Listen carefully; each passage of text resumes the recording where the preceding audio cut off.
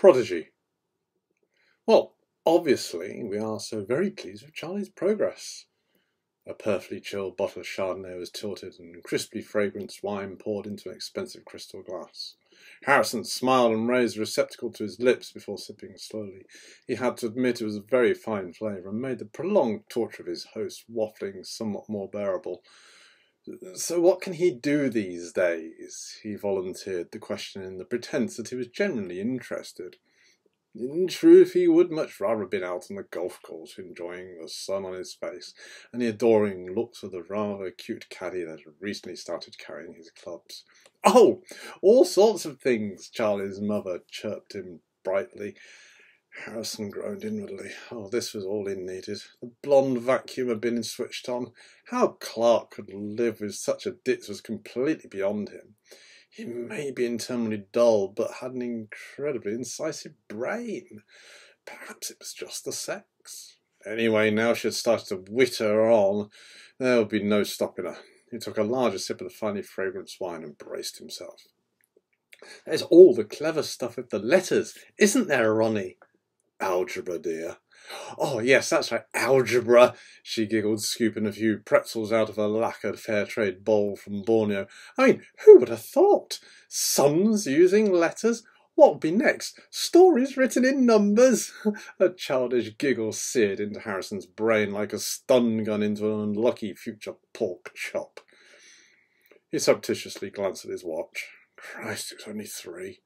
He took a mental breath. "Algebra? Really? Fascinating. How old is the little man now?" "He's not 5 until September," Clark said. "He'll be one of the oldest children in his year group. I guess that will give him a bit of an advantage." "5?" Harrison spluttered. "He's not even started school yet. You've got him solving algebraic equations?" Clark shook his head. "Oh, the basic stuff he got very quickly. He's on to quadratic formulae and measuring the gradients and tangents now." The base of Harrison's empty glass rapped against the occasional table as he lowered it down. "Are you serious? Is that A-level stuff for teenagers?" "Ronnie says it's a matter of just learning the methods." Charlie's mother beamed. "I think it's all very clever. I struggle to remember the method for making bread rolls." "I bet you forget the method to breathe if you're distracted by a Gucci handbag," Harrison mused inwardly. Outwardly, he said, "Shouldn't he be more into running around with a cardboard box on his head at his age? I know my two were. They spent 6 months talking to each other in duck speak. The constant quacking drove me quite mad." "He's never really been into all that infantile stuff," Clark explained. "He was such a fast learner when it came to reading and was always asking about numbers. That's why we got him the nanny. She's been a great help." "Oh, she's very good," Charlie's mum exclaimed in a deeply serious manner. "She's from Hungary." "Bulgaria, dear," Clark corrected patiently. "She's from Bulgaria." Another stumbolt lacerated Harrison's brain as the blonde laughed at her own obvious stupidity. "Oh, silly me, I always get it wrong, but yes, she's very good. So efficient. I suppose they have to be over there, what with them being communists and all." Clark appeared somewhat uncomfortable as he shifted in his armchair. "Darling," he placed his hand on hers, "we've already had this conversation. They're not communists anymore. They're normal people, just like you and me." Heaven help the Hungarians, thought Harrison.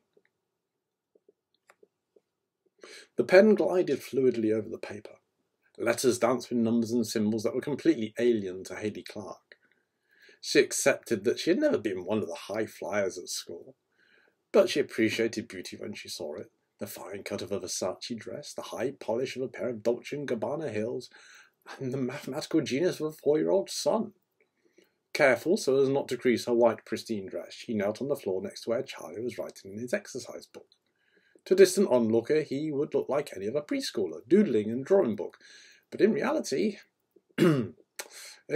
what was it her son was doing? There were brackets, letters, large numbers, small numbers, and all manner of symbols which looked like they belonged on a coat worn by Harry Potter, rather than coming from the mind of a child. Hayley smiled and fussed her son's hair. He did not even blink. He just carried on writing. The muffled sound of a foot on thick carpet caught her attention. She turned to face the young woman who had entered the room. "Oh, hello, Anna." Hayley motioned to the large tumbler in the nanny's hand. Is it lunchtime already? Yes, Mrs. Clark. Charlie? The young boy looked up immediately. Time for your shake. Quietly and with no protest, the young boy left his work and headed over to the broad oak dining table, where he sat and waited patiently as his nanny placed a tumbler on a coaster. Drink it all up now, the young woman instructed. Charlie did as he was asked, silently gulping the thick drink down until the glass was empty, and he was sporting a white moustache that he absent-mindedly removed with the back of his hand. Afterwards, he slid off his chair and returned to his work. Anna? Yes, Mrs. Clark? Can I ask what is actually in the shakes you give Charlie? Good things, the nanny replied, as she carried the empty tumbler through to the kitchen.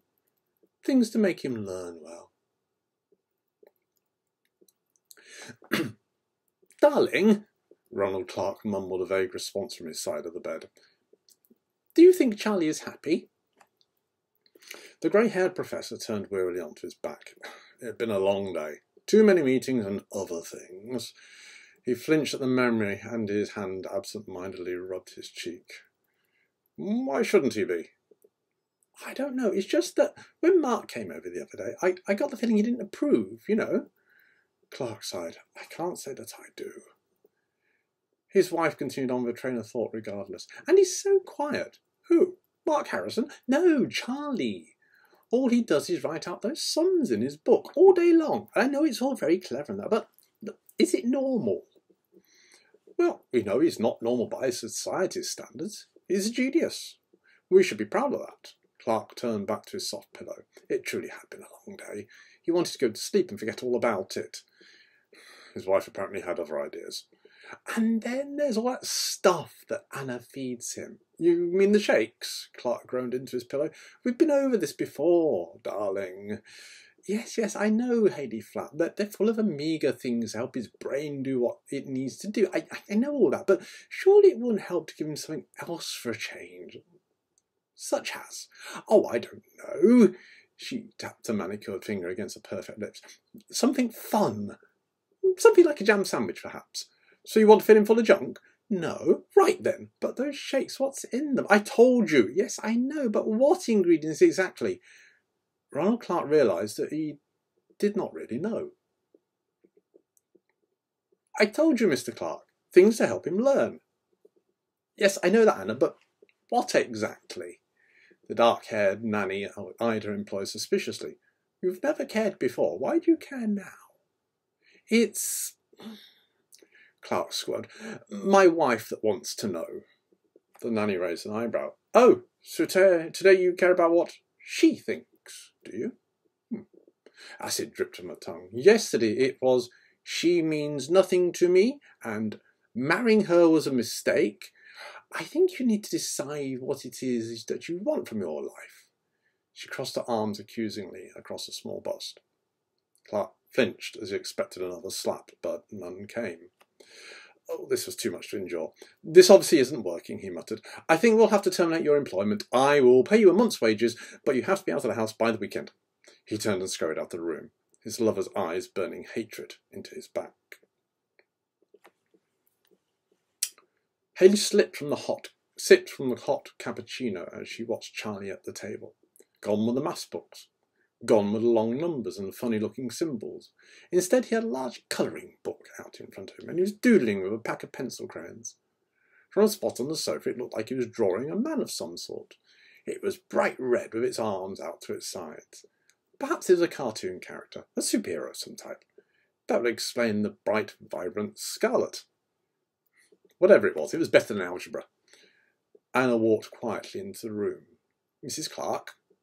The mother nodded at the nanny. In her hand, the brunette was holding a tumbler that was full to the brim with a bright red shake.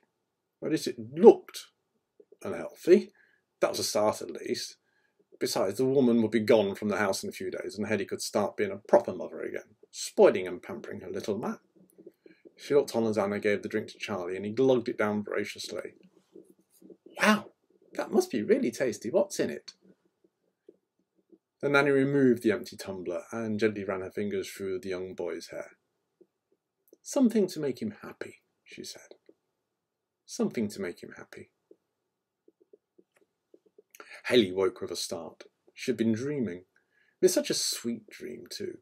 Ronnie and she had been walking along a deserted beach with Charlie. The three of them had been hand in hand and smiling contentedly. She'd been wearing a long, white, flowing dress, and her feet had felt warm in the sand. The sea had been shushing against the shore, and dolphins had been diving in and out of the surf. An idyllic paradise. Then there had been lightning and thunder. A massive clap had shot out of the air, and she'd woken in panic. Her heart pounded as she sat bolt upright in bed, her eyes wide open and her hair plastered to her scalp. The light was on. Why was the light on? Ronnie was stirring next to her as she turned and saw that they were not alone. Charlie was stood at the foot of the bed in his nightwear. "Sweetie," she asked, "what's the matter?" The son stood silent in his brown check pyjamas, his eyes off in some middle distance. "He's sleepwalking," Ronald grumbled, slipping his glasses on and peering over the tops of them as he always did. God knows why. Hayes slipped out of the bed and went over to her son. Gently she slipped her arm around his shoulders. "Come on, sweetie, let's get you back to bed."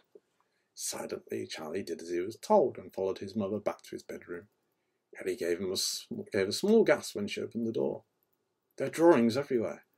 Reams and reams of sketches and doodles. All of them pictures of people, or parts of people, in vibrant red crayon. She stooped down and picked one up, and wished she hadn't. It was the inside of someone's head. The muscle, tissue, and fibre.